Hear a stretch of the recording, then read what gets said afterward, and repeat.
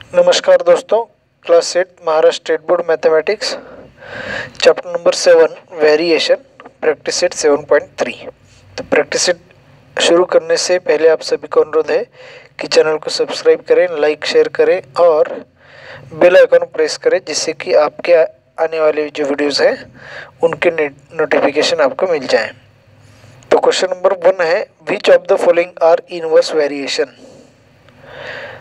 तो उसमें फर्स्ट है number of workers on a job and time taken by them to complete the job. तो जब number of workers increase होंगे तो जॉब तो वही है, अगर नंबर ऑफ वर्कर्स ज़्यादा होंगे तो जो टाइम लगने वाला है वो कम लगने वाला है। अगर नंबर ऑफ वर्कर्स कम हो गए तो टाइम जो है वो ज़्यादा लगेगा। तो यहाँ पे इनवर्स वेरिएशन होगा। तो हमने यहाँ पे लिखा है if number of workers increases time decreases then it is A inverse variation.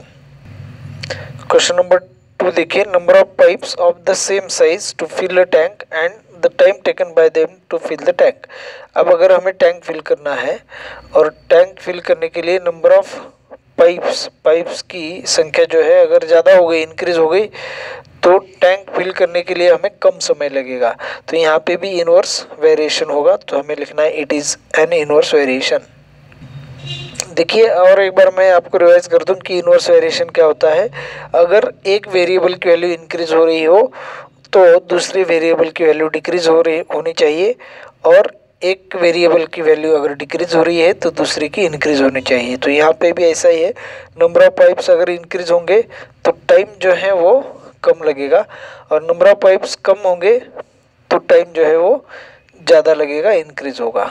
अब नेक्स्ट पॉइंट है, क्वेश्चन है petrol filled in the tank of a vehicle and it's cost. अब देखिए पेट्रोल जो टैंक में फिल हो रहा है और उसकी कॉस्ट, जितना ज़्यादा पेट्रोल फिल होगा उसकी कॉस्ट उतनी ही ज़्यादा बढ़ जाएगी। तो यहाँ पे एक वैल्यू इंक्रीज तो दूसरी भी इंक्रीज, तो दोनों इंक्रीज हो रही हैं हो तो ये इनवर्स वेरिएशन नहीं होता, ये डायरेक्ट वेरिएशन होता है। तो हमें लिखना है it is not an inverse variation. Next question है area of a circle and its radius. अब देखिए रेडियस अगर इंक्रीज हो रही हो तो जो एरिया है उससे कवर होने वाला उस सर्कल से, तो वो भी इंक्रीज होता रहेगा। देखिए सर्कल की रेडियस इंक्रीज हो गई तो एरिया भी इंक्रीज होगा। तो यहाँ पे एक वैल्यू इंक्रीज तो दूसरी भी इंक्रीज हो रही है, तो यहाँ पे डायरेक्ट वेरिएशन होगा, इनवर्स वेरिएशन नहीं होगा। तो हमें लिखना है it is not an inverse variation. Next question देखिए, question number 2, if 15 workers can build a wall in 48 hours, how many workers will be required to do the same work in 30 hours.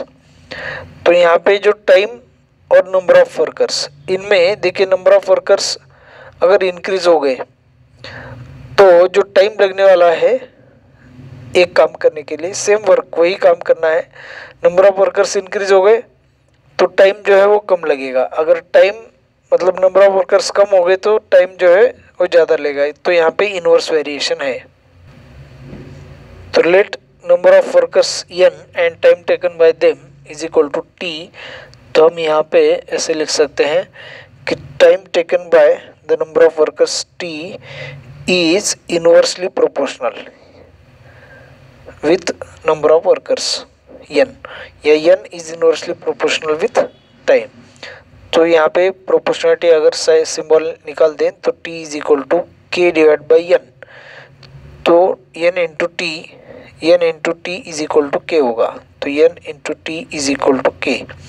अब यहाँ पे दी एक condition दी गई है कि if 15 workers can build wall in 48 hours, तो n की value 15 है, when n is equal to 15 then time taken t is equal to 48।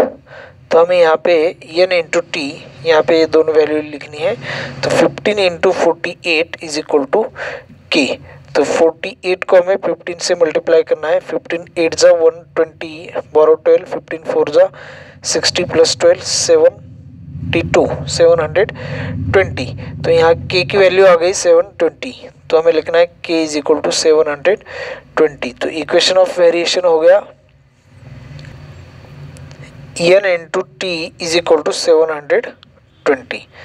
अब हमें n की वैल्यू अगर पता है तो हम t की वैल्यू, और t की वैल्यू पता है तो हम n की वैल्यू फाइंड कर सकते हैं।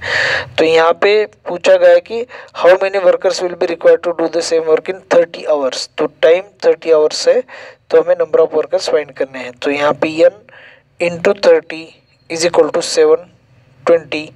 तो 720 को हमें 30 से डिवाइड करना है, तो n is equal to 720 divide by 30। एक एक जीरो कैंसिल होगा, 3 2 जा 6 बरो, यहाँ पे रिमाइंडर 1 12, 3 4 जा 12। तो हमें 24 वर्कर्स की ज़रूरत होगी। तो क्वेश्चन नंबर 3 देखिए, 120 bags of half litre milk can be filled by machine with in 3 minutes. Find the time taken by machine to fill such 1800 bags. अब देखिए नंबर ऑफ बैग्स अगर ज़्यादा हो गए तो उनको फिल करने के लिए जो टाइम लगेगा वो जो टाइम है वो ज़्यादा लगेगा। अगर नंबर ऑफ बैग्स कम है तो कम टाइम लगेगा। तो यहाँ पे it is a direct variation, यहाँ पे डायरेक्ट वेरिएशन है। तो डायरेक्ट वेरिएशन है तो इसको हम लिखेंगे कि n is directly proportional to t, n is directly proportional to t। तो n is equal to proportionality sign हटाने के बाद k इंटू टी। तो n को हमें t से डिवाइड करना है, n divide by t is equal to k।